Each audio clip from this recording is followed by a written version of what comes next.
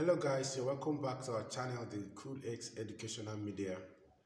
In this class, we are going to be showing you the practical solution to the 2022 Wassce Physics Practical for electricity. And in this question, we are giving a potentiometer, a cell about 3 volts, an ammeter here, a key, a jockey, and a standard resistor of about 2 ohms. Now, this setup is meant to be arranged in series with the ammeter first, then the cell we have here, then we have the key next to it, and then the 2 ohm resistor, and finally the jockey. So you can see that all wires has been connected, and then having connected all the wires, I also arranged it in order so that once it's time for connection, it will be seamless. So what is the first instruction? You've seen the diagram already, and the first instruction is that we should measure the EMF of the battery. To get the EMF of the battery, although this is a fresh battery that has not been used, we still need to measure it to determine the EMF of this battery. To achieve that, I'm going to be bringing in another component which wasn't part of the makeup, which we refer to as the voltmeter. So with this, I can connect the cell to the terminals of the voltmeter and then determine the EMF. So simply, I'll connect it in this order. You can see here. So what is the reading of the voltmeter? That is about 3.2, as you can see.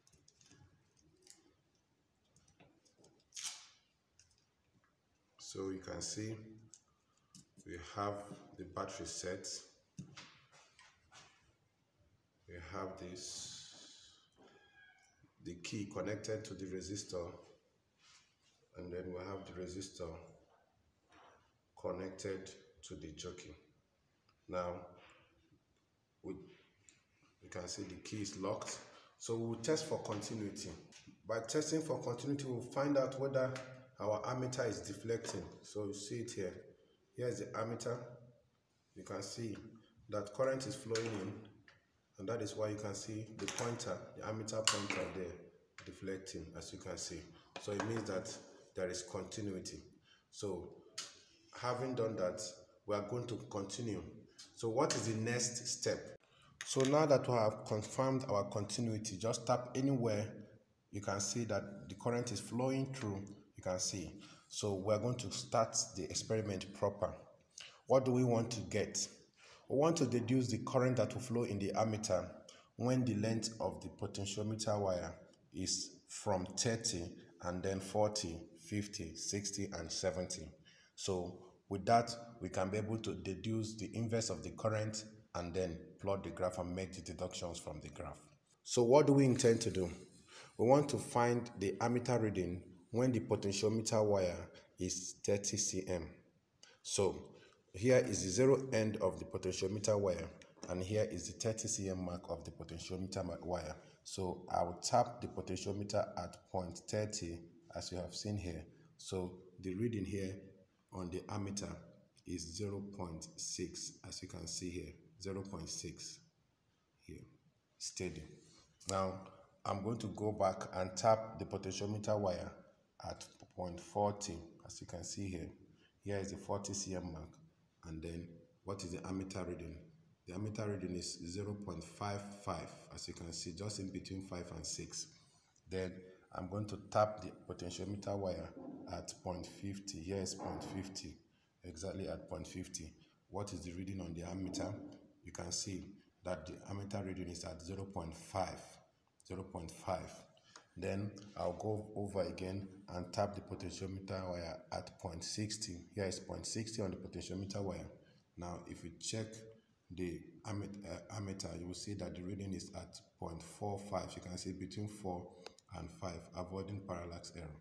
And then finally, I'm going to be tapping the potentiometer wire at point 70. There is point 70.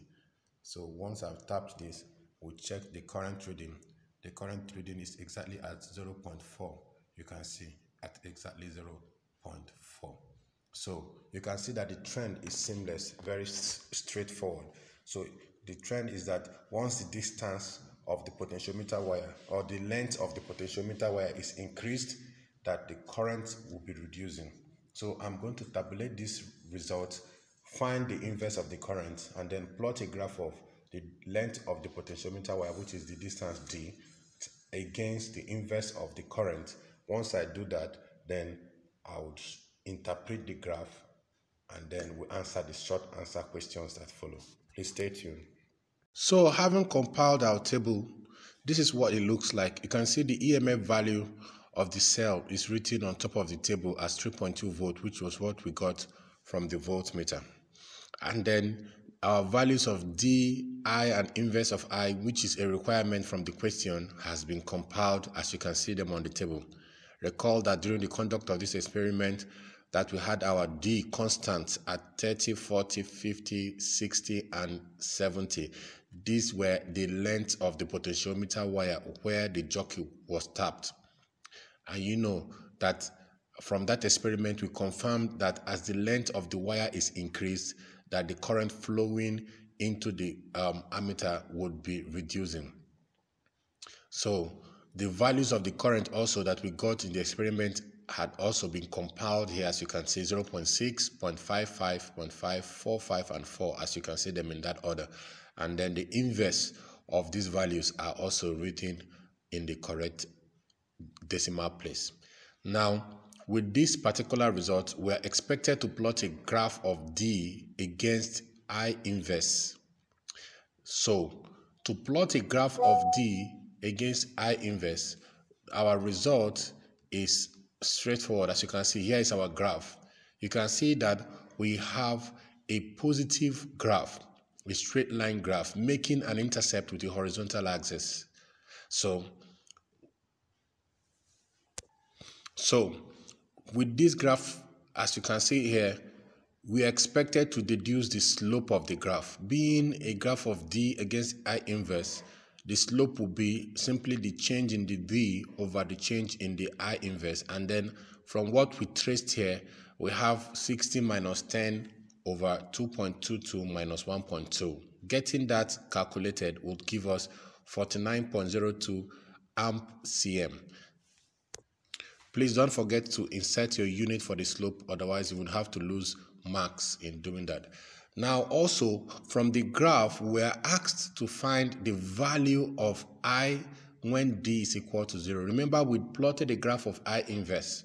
But this question, they said from the graph we should find the value of I when D is equal to 0. That will give us I naught, because D is equal to 0. That means we're going to get I naught. So from the graph, if you look at the graph, the value of I inverse when D is equal to 0 is actually 1.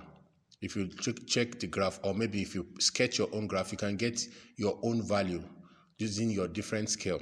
Now, but for us here, our value is 1. Now, if the value is 1, it means that we have to find the inverse of this value to get the I, because what we plotted was I inverse. So for whatever value you're going to get, maybe it gives you 0.95 or whatever, you are going to find the inverse of that value to get the correct value of I. So our own is straightforward. Inverse of 1 will also give us 1.